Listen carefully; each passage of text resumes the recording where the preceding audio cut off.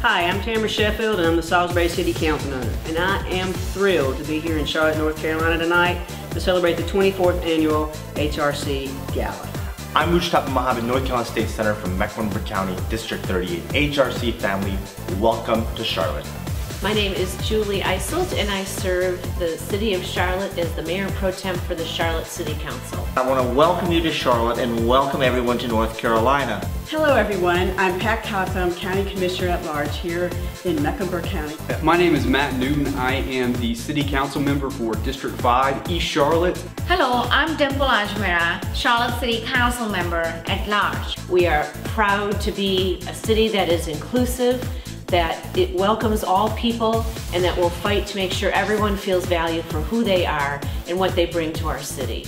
In 2018, we broke the supermajority in the North Carolina General Assembly. In Mecklenburg County, right here, we sent 6 new legislators to the North Carolina General Assembly to fight for equality, fairness, and justice for all.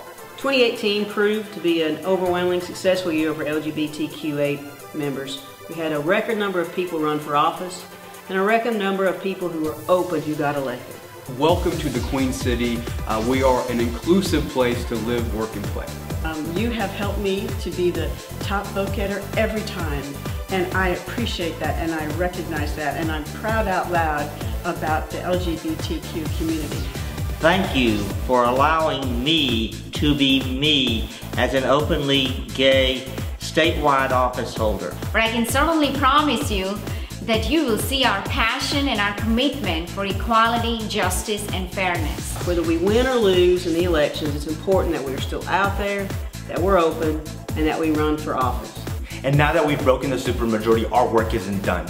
We still have much more work to do going into 2020, where we can take back the majority and make sure we restore balance to our great state and make sure we have a state that works for all of us. The 2020 elections are right around the corner.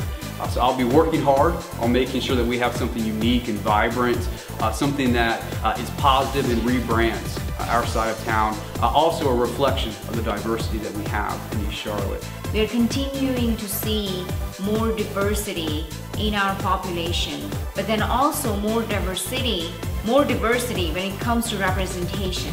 We deserve a seat at the table too. So let's make sure that in 2019, that we're all still doing what we need to do to continue to keep good people in office across our state and our country. This is me, committed to fighting for you every single day in the North Carolina General Assembly. This is me. This is me. This is me. This is me.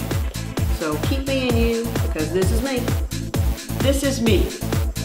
And where's the dancing? I'm ready to start.